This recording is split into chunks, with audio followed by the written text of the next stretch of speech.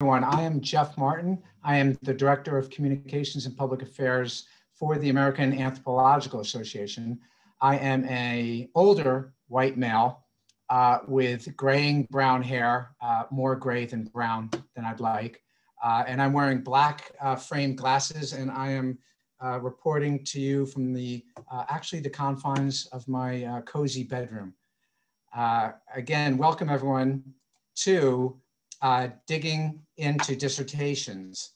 This is the first of a four-part series that's going to be on career development, hosted by the Society for Medical Anthropology and the Society for Psychological Anthropology. This four-part webinar series is going to run throughout May. There's going to be one a month, one next month in March, one in April, one in May. We are determining the dates and the actual content and abstracts.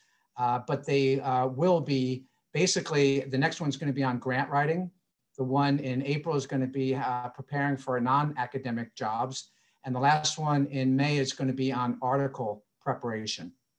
We're working on finalizing those. So do me a favor, you'll see in the chat, I posted a link to our webinars page, and we're going to have them all listed there on the webinars page.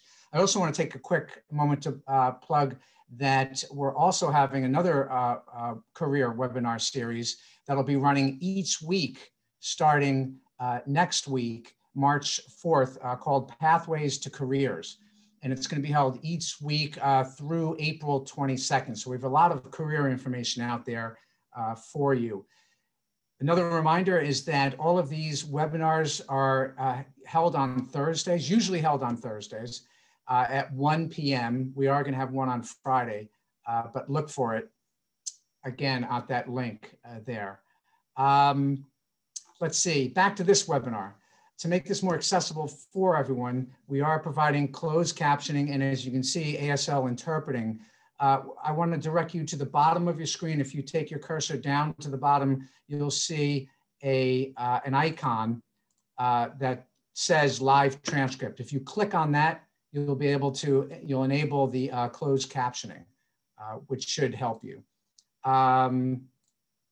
Let's see. Other than that too, I also want to remind everyone to keep your videos off, keep your screens off. It'll help us with the bandwidth and just, you know, for us to better reach all of you without any interference.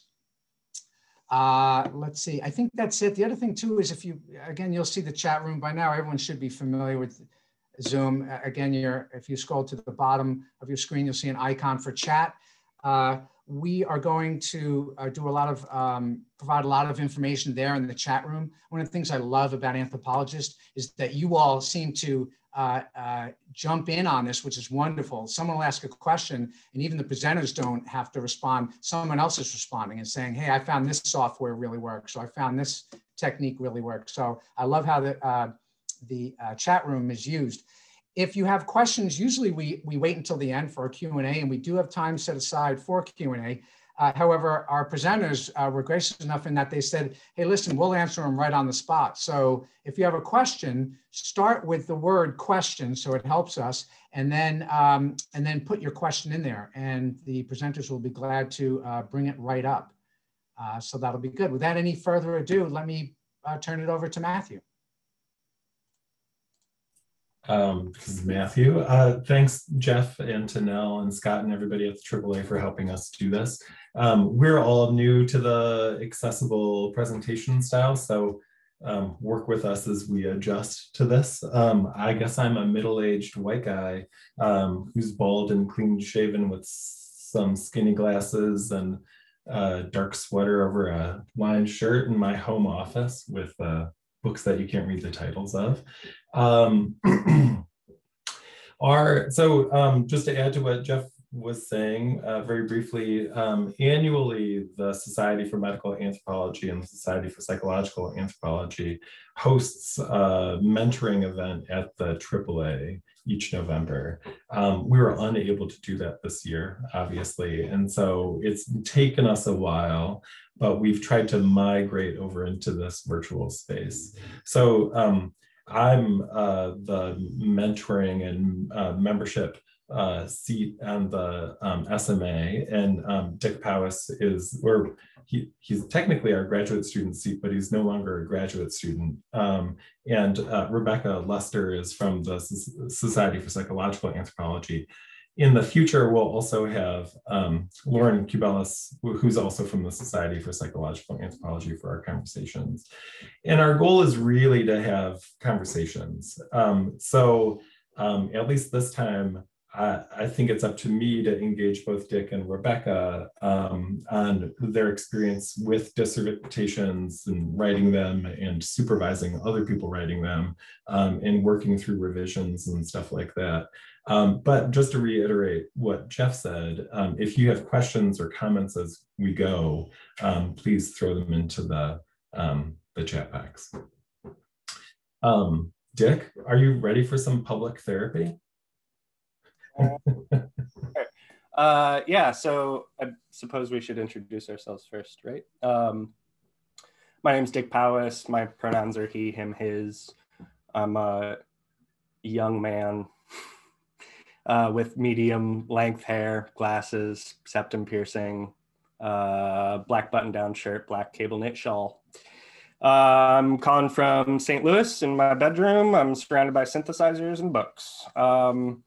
I'm also a postdoctoral fellow at the University of South Florida College of Public Health. And as Matthew said, I'm the chair liaison on the Society for Medical Anthropology board for the Medical Anthropology Student Association. Rebecca? Hi, everyone. This is Rebecca. My pronouns are she, her, hers. And I'm a middle-aged white woman with long reddish curly hair. And I'm wearing a white shirt and a blue, I don't know what this is, sweater, I guess. And I am a professor at Washington University in St. Louis, where I'm calling from St. Louis. And I'm also the president of the Society for Psychological Anthropology. Well, thanks to you both. This is Matthew. So Dick, if it's okay, you just finished your dissertation, which I want to congratulate you on publicly. But could you tell us about your experience of writing a dissertation and what you would change now about the process? Yeah. So I gotta be honest, I don't know that there's much I could change about the process. I was sort of fast-tracked. It needed to be done very quickly after I got home from doing my research. And so I needed to come up with a quick plan, outline things, get everything sort of down on paper and just start. And I was not in particularly good shape when I got home from doing my dissertation research. So that was a major struggle. But I think once I sort of started writing, I think that's the biggest challenge when you get back, right? Is to just start writing. And at some point, it took me several weeks to put pen to paper after I got back. And at some point I had to just tell myself, write anything, right? And what I found that I started doing, and this is going to be different for everyone, what I started doing was writing vignettes, writing stories, and not even going to my notes, not going to my journal or anything, not going to my photos. I just started writing off the top of my head about the memories that I had. And I just kept doing that for months, 2 or 3 months, until I sort of had a better idea of how I could sort these things out and then dig into other things, dig into theory and analysis. I think it was probably 4 or 5 months in where I started to kind of burn out again. And I realized that I needed a very rigorous time management system. And again, this is different for everyone, but I had a framework. I adopted a framework from Rebecca Schumann on Twitter, who is a number of things, a scholar, academic, writing coach. And she has this sort of rule of thumb called 5-5-5. And 555 means, which pairs well with your 5-page blog that I'm sure we'll talk about too. 555 means that for 5 days, you write 500 words a day, or you edit 5 pages a day, one or the other. And for her, that means maximum 500 words or 500 pages. I was being rushed a little bit. And so for me, 500 was a minimum. And it was really good for my mental health to be able to set that goal. And if I wasn't having a good day, I knew I could put 500 words of absolute garbage down and be fine. Just walk away and move on to other things or not do other things. 1,000 was my soft max. So that was like, if I hit 1,000 words, then I felt really good about it. And I could walk away, be kind to myself, which is a big, big part of writing a dissertation. And then 2,000 was my hard max. So if I hit 2,000, I walked away like whether I liked it or not, because I found that my writing tends to drop off as I go past that. And then the other big sort of strategy I had, like I said, was writing and revising are 2 completely different things. And so it can get very overwhelming to be writing things and then want to edit them or revise them as you're going and questioning yourself. That's not what this is. You need to just get words down and move on. Keep getting words down and move on, and then revisit later, right? Revisit with fresh eyes, revisit with feedback from your advisors, right? So yeah, once I sort of figured out that workflow, which I feel like I figured out too late, or I would have liked to have known this sooner, then everything sort of came together, I think. That was very important. This is Matthew again. Thanks, Dick. Rebecca, can I ask you to reflect on your dissertation writing experience and maybe what you would change about it now, looking backwards, if that's possible? So my own dissertation, you mean? Yes, this is Rebecca. I wrote up away from my home institution, and my relationship at the time took me somewhere else to write up. That was really difficult. If I could do it again, I would not do that. It's a little easier now with the virtual, and Zoom and all that kind of stuff. You can stay in touch a little more, but back then we didn't have that. What would I do differently?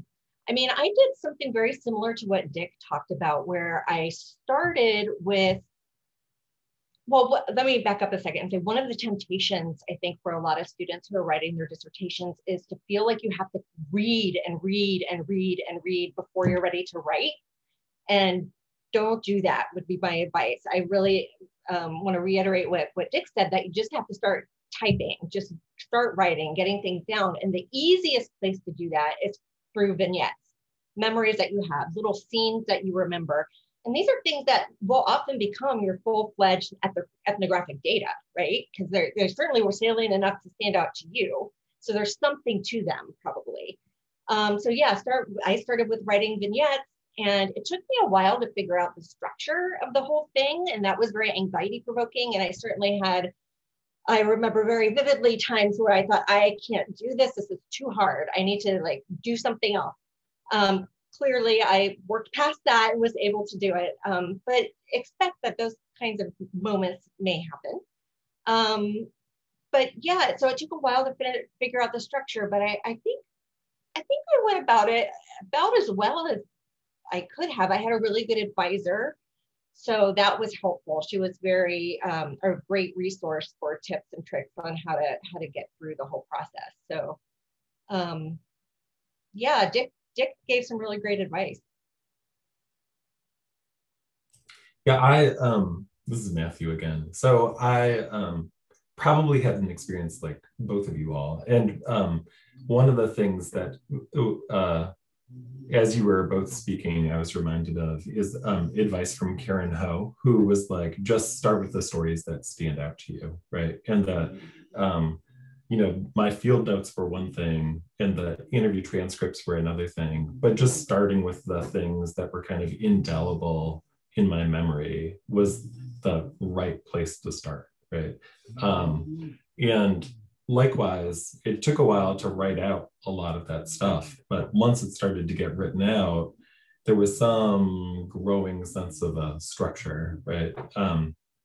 And I have very clear memories of printing all of that stuff out and laying it out on the floor of my apartment, and basically taking a William Burroughs approach of like cutting things apart and realigning them, and then having to go over to the Word document and redo the document to reflect how things should be organized.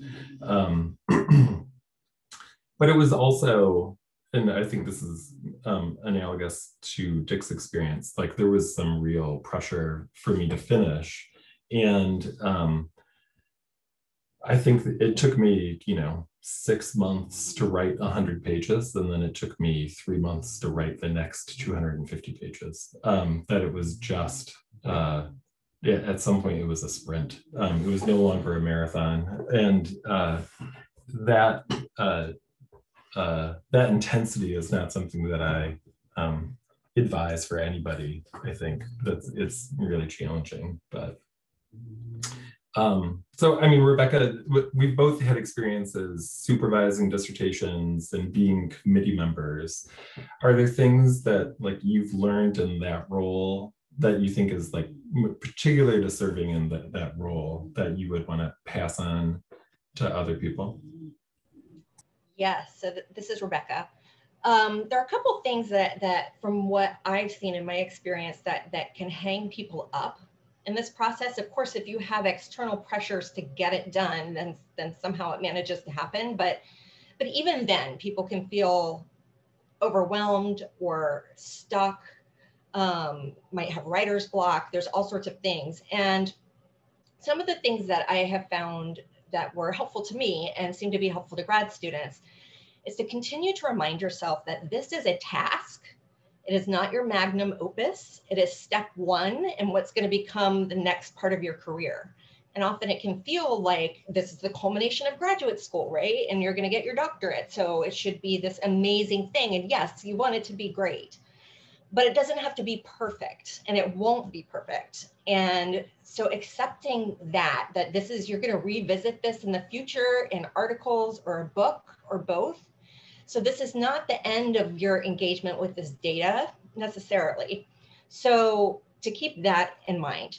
Another thing that I think is helpful to remember is that there are many, many dissertations that you could write with your data. There's not like one magical, perfect answer to how it should all come together. There's lots of different ways that you can do it. So that could be overwhelming, or it could be liberating, depending on how you view that. We talked about starting with the early stuff, or the easy stuff, sorry. Writer's block is something that people often run into. It just seems like such a huge task. It is a huge task, and you have, a year or more of data that you're trying to put into some sort of narrative. And in my experience, when I struggle with that, which I do from time to time, what Dick was saying, I think, is a great strategy with the 5-5-5. Another way to do it that I had to do at one point was to set a timer and write for 3 minutes. And that was it. And, I might come back later and do 3 more minutes, but that felt like a manageable chunk to me. So even if I couldn't think of anything intelligent to say, you can write something for 3 minutes. And that helps to get the flow going. The best dissertation is a done dissertation. So you could do all of your training and get up to that point, but if you don't finish that dissertation, you won't get the PhD. So you've just got to get it done and just write, even when you don't feel like it's any good. That's okay. You're going to do many drafts. You might write stuff. This happened to me. You might write stuff that you're thinking, well, that's crap, or it doesn't fit with what I'm trying to say. You can come back to that later. That might be a chapter in an edited volume that you submit, or it could be an article, or it could be part of the book that comes later. So it's okay if you write stuff that you end up not liking or not using. Don't throw it away. And the last thing I'll say is, when you get to the defense part, remember that you're the expert in the room. you are the one who knows the most about your topic of anybody else in the room, no matter who they are. They may be able to, you know, have some facility with theory or whatever that you're still learning, but you're the expert on your topic. And remember that as you're writing as well, that you have something to say. You have experiences that nobody else has. And those are valuable. And you want to share that with people. Oh, Dick, please. Hi, this is Dick. I want to build on everything that Rebecca is saying. Little background, Rebecca was something of a sort of allo mentor for me while I was getting through my dissertation, not on my committee, but kept sort of pushing me along. And all of these things that she has said, I've heard dozens and dozens of times on Twitter from other professors, you know, in my department, particularly like, you know, this is not your magnum opus and the best dissertation is a done dissertation, perfect is the enemy of good, all of these things. And I just want to say, I did not fully appreciate any of these until it was done. And so I really want to stress, like, really think about those before you finish. They will help you. Take that seriously. Yeah, thanks, Dick. This is Matthew. I mean, I think that faculty probably, we have like party lines that we are obligated to say over and over again, but the reality of them has to be a lived one, right? I always, to add to both what Rebecca and Dick were saying, I mean, I try and impress on students that the dissertation is an archive, that in some sense what it is it's just a bunch of raw material. It's, you know, one step away from being raw material in that you've written it up, but it's there to be mined later for articles, the book that it's going to turn into, if it turns into a book, you know, chapters, conference talks, whatever else it is. It's a living archive for you to mine, right? And I mean, my experience was collecting so much stuff over time that only some of it could end up in the dissertation, given the time constraints that I had, and only some of it could end up in the book. And so I think I just published the last thing I'll ever write about sleep until I'm a really old, crotchety person. And it was still new material that had never been written up because it was just in this archive in some respects. And I recognize that that's a particular experience and other people have other experiences, but these are projects that you will live with for a long time in one form or another. The other thing I really try and impress on people is to like come up with like a plan A, a plan B, and a plan C for the dissertation. And the plan A is like the ideal version of it with all of the chapters that you want to write and all of the time in the world to write them in, right? And that plan B is going to be a couple chapters less than that, right? And plan C is going to be a couple chapters less than that, right? So like, if you have to get done, what is that plan C option? And, you know, to have the conversation with your committee about it, right? That like, this is what you want it to look like. But, you know, the reality is that there's only so much funding in the world. And so it might end up looking like plan B or like plan C if you get a job offer somewhere, right? And in my experience, most committees are really flexible about those expectations, right? That like one of the challenges that a lot of dissertating students have is they imagine their committee to have one set of thoughts when in fact their committee is much more flexible than that. And so I always tell students to communicate with committee members in some regular way, right? Like set up an alarm, send people an email every month just to let them know that you're there and that you're working on stuff. You can tell them that you don't need a response from that email, but having that communication channel open is really critical, especially if anything comes up, but also to make sure that you have a sense of what the reality of your committee is, rather than this kind of ideational version of them. Because they're there to help you, ultimately, right? And like Rebecca said, they recognize that you're the expert. I mean, I think that's especially true in anthropology, where we all have very particular data that we've collected and that we're working with, right? Everybody is going to recognize you as the expert by the time you are turning in drafts of your dissertation, right? We have time for questions if people would like to put them into the chat. And while people are doing that, if Dick or Rebecca have last thoughts. Yeah, Dick. Yeah, I just want to throw in one more technical tip. I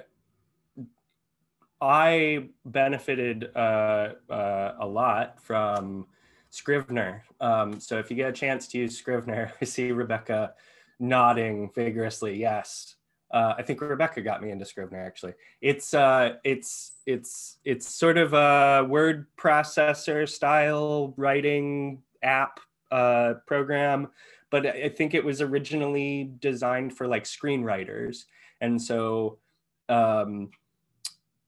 Your document is sort of organized into like index cards and parts and pieces, and you can move them around.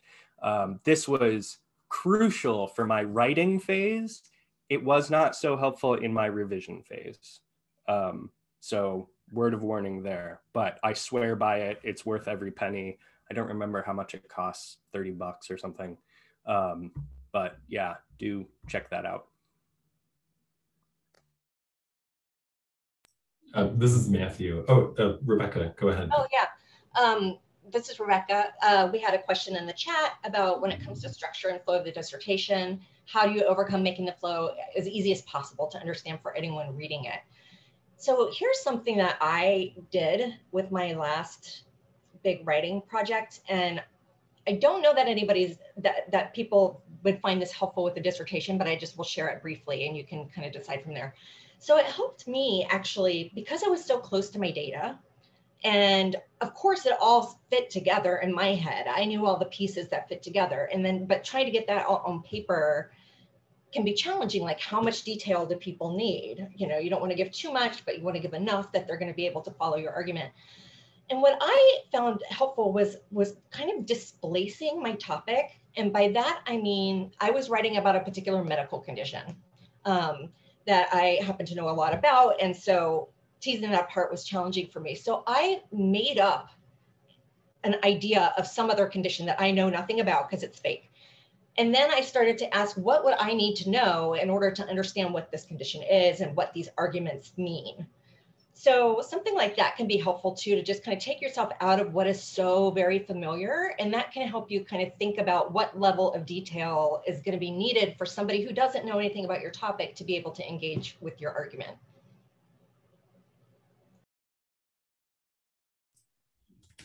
Yeah, I would add to that that the flow is less important than it being done in some respects. That, like, my experience reading dissertations is often that, like, one chapter doesn't neatly segue into the next chapter, and that's totally okay. The flow is something that can come later through the revision process, but like the reality is that whatever you do with your dissertation content is going to be totally different than what the dissertation was. So working on the finesse around all of that stuff is not necessarily labor that gets repaid very, very well. But I think to boost what Rebecca was saying, one of the challenges that I've often found in my own writing and other people's writing is the balance between how much you need to tell your audience and how much you know. And that one of the challenges with dissertations is that people feel like they have to demonstrate everything they know about something, and that's not necessarily a good thing for your committee, right? Like, if you get to the point where you're turning in 70-page papers or chapters that are just filled with detail, you've done too much. And you need to find a way to let it breathe a little bit more. We have some other questions. So Magdalena asks, what kind of advice would we give to non-native English speakers? She's a native Spanish speaker and currently having difficulties writing in English. Would you recommend to start in Spanish and see where that takes her, or should she aim to do it all in English? Rebecca's processing. Yeah, I would say I see the benefits of both approaches. And you could go obviously one of two ways. I think it depends on whether the language issue is blocking your thinking. And if you're really trying to puzzle out pieces of your argument, then I would do that in my first language and then translate it. If you're writing descriptions, if it's not blocking your thinking to write in English, then that saves you labor later, and you get used to practicing how you're going to present your material in English. But I would say if it's getting in the way of you writing, then by all means start in your first language, and you can always translate it later. That would be my take. Yeah, this is Matthew. I've had students whose first language were Spanish and Chinese, and they similarly had experiences where writing in English was challenging, especially because their fieldwork was in Spanish and in Chinese. So like having to move between their field language and analytic language was tough. In both cases, they ended up paying copy editors to proofread the final version of the dissertation. I don't know if it was entirely necessary, but it was something that they felt like was helpful. But I think that in many respects, writing to get it out is the most important thing, and whatever language that is probably the best language to do it in. We have some other questions. Erica asks, it sounds like it might not be an issue for you personally as writers, but do you have any advice for those of us who don't encounter writing block, but instead the opposite? My problem is more often that I overwrite and can't keep within myself, self-enforced page limits. It's not the worst problem to have, but I guess it's taking too much time.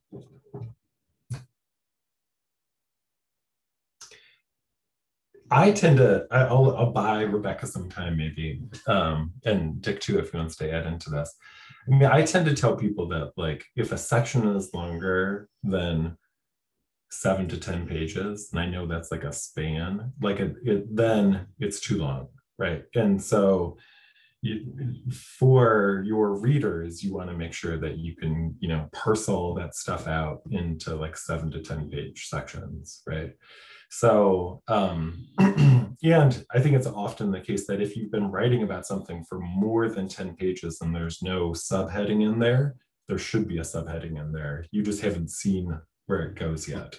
So it might not actually be a problem without looking at your writing, Erica. It might not actually be a problem of writing too much. It might be a problem of not identifying the breaks within that writing that you're doing, because there's stuff there. It just might need to be shaped in particular ways. Yeah, I would add to that. That used to be my problem, but then it stopped being my problem. But I agree with everything this is Rebecca, by the way. I agree with everything Matthew said. And I don't know if this is a place where, where you're maybe giving, I don't know, having not read your stuff, but if you're getting into too much fine-grained detail, I would practice pulling out your view and start by going back through whatever you've written and take the first sentence of each paragraph. And make sure you're not repeating ideas. Make sure that those first sentences are flowing in a logical way, and that you're aiming for approximately 30 pages a chapter, 30 to 35 pages a chapter. So if you're getting much longer than that, then maybe you need to break it into 2 chapters or rearrange something else. So we have 2 questions, and I wonder if we can smush them together for the sake of time. So the one is from Annika, and she asks, My question is whether you have any advice regarding overcoming the feeling you don't have enough data. This is speaking from personal experience, but I think this is especially present for grads who are did field work during COVID, where data collection process was difficult. And the other one, which I think we can join together, is about from Clay, it's about the kind of generic conventions of ethnography and the importance of including a case study is in relationship to an ethnography that's multi-sited and is more focused on kind of larger abstract sites. I can take a first pass. I mean, I think that the generic conventions of ethnography are really something to contend with. If there is a challenge with committees, it is making sure that you have enough ethnographic content in the dissertation to make them feel like it is an anthropology dissertation. And that sometimes especially with kind of like multi-sided stuff or institutional stuff, that ethnographic stuff can kind of drop out in some respects. And so making sure that you've got enough of it is really important. I think alongside, and this goes to Annika's part of Annika's question, I think if you feel like you don't have a lot of it, the important thing is the role that it plays in the document, right? So rather than burying it after some 20-page description of a process or a place or something like that, lead with the anecdotal evidence, right? Or I don't really mean anecdotal, but lead with the ethnographic evidence and then leverage that into the other content. I mean, when you actually look at many book-length ethnographies that anthropologists publish, there's not a lot of data in a lot of them. Not to sound like a sociologist, but like that we do a lot with very little in many respects, right? And that the important thing is working on the framing in order to make whatever you're focusing on really illustrative and textually meaty for your audience. I'll let Rebecca add to that if she'd like to, or Jack. Yes, this is Rebecca. I love the way you put that, Matthew. And I think you're absolutely right that it's about the role that the data is playing in your dissertation. And if you, like he said, if you foreground it and then you're unpacking it, you're analyzing it, and you're bringing all the other stuff to bear, then you can really do a lot with what may seem like not very much. Also, I will say grad students always have more data than they think they do. Mm-hmm. So keep that in mind too. It's true. So I think technically we're out of time. That was a fast, breezy conversation. And I want to thank you all for being here with us. As Jeff mentioned earlier, there's going to be other opportunities over the next few months, and we'll try and give you more lead time in registering for them. And we hope that we'll have some guests for some of that. But we want to make sure that this is here as a resource for you all as we move forward. And just want to thank you again for participating. Yeah, thank you, everyone. It was great to see so many people here. And I wish you all really good luck with your writing. Yes. Hi, again, this is Jeff Martin at AAA. I want to remind everyone that you can view the upcoming webinars from SMA and SPA, as well as AAA webinars on career advancement at americananthro.org/webinars.